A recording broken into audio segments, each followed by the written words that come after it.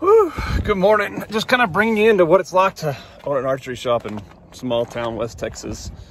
We are at the current archery shop as we're building the new one, and I am digging in the truck to get my keys. Gonna walk around the backside, get some packages so that we can get some items shipped out today. We got Swarovski and all kinds of optics that we ship out weekly. We do a couple hundred packages a week, and so I use my wife's Amazon shipments to boxes to help us recycle the cardboard. Plus there's so many different sizes, it helps really good. So got those now. So we're headed into the shop now. It is cold. I think it's about 16 degrees right now. Gonna get everything packaged up. Let y'all know how we start our day owning an archery shop. It's the funnest job in the world. It's not the most glamorous, but it is fun. We got a hitter lights, make sure all our heaters are going. Cade likes to turn all the heaters to 60, and with us being this big of a building, we've got to get it really, really hot in here, or it just doesn't work. So, whew. Really cold.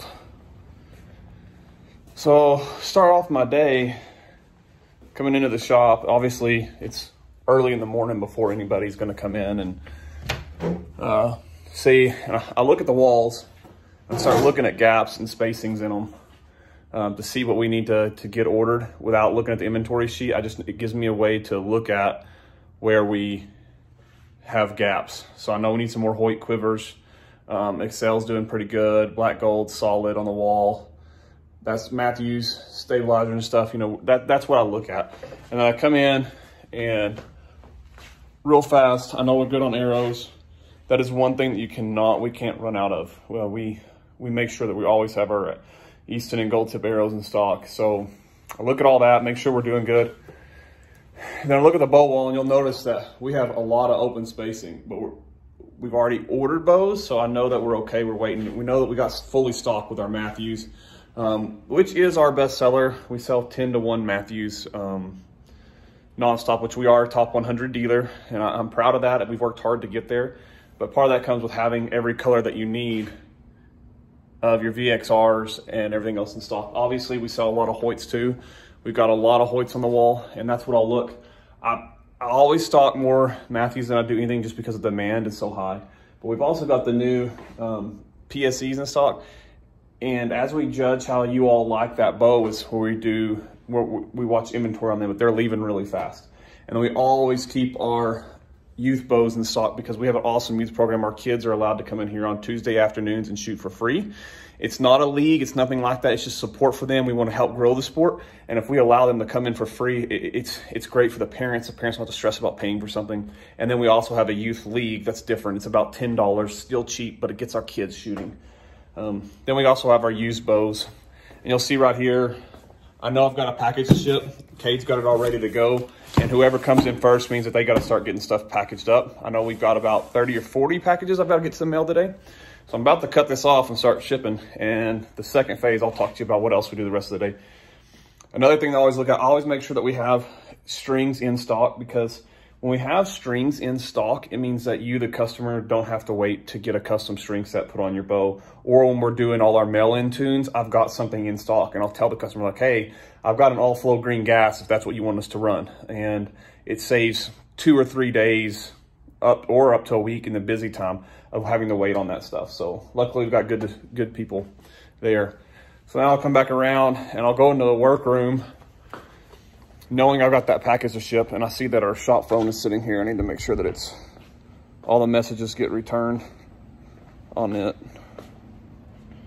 So more lights. I always like looking. This is kind of our welcome fridge into the shop. It's got all of the brands that we carry on it.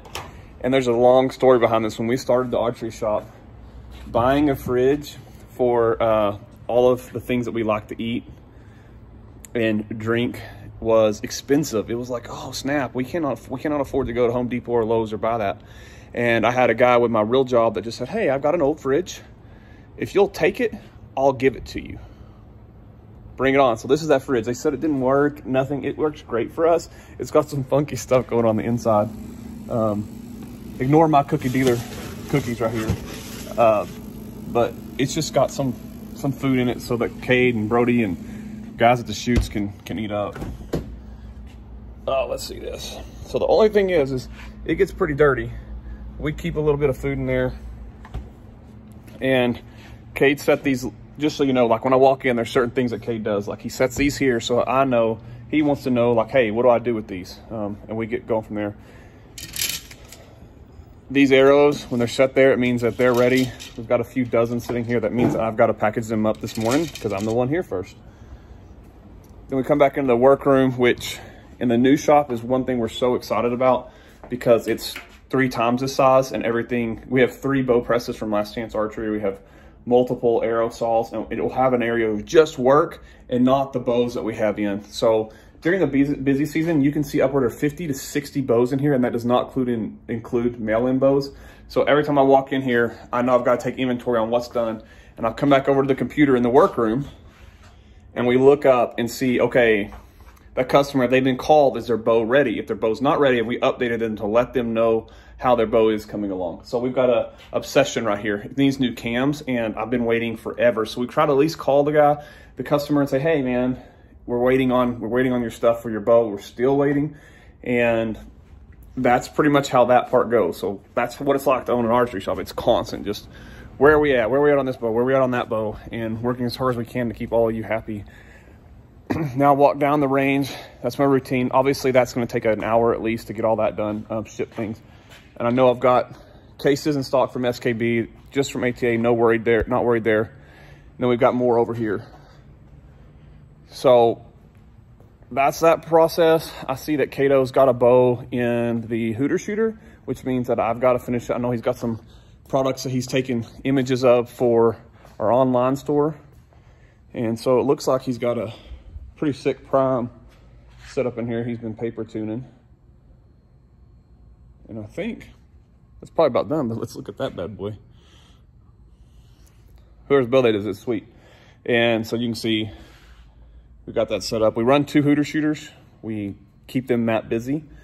With all you guys mailing in your bows, it's really, really the only way that we can tune them and match what you need. Because if I shoot it by hand, I don't think it's as perfect as I can get it from the Hooter shooter. And then once I see pictures of you drawing back the bow and shooting, I'm able to adjust that Hooter shooter to pretty much mimic your grip.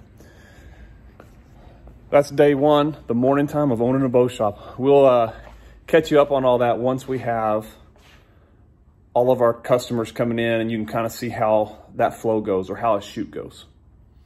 Day 1 of owning a bow shop.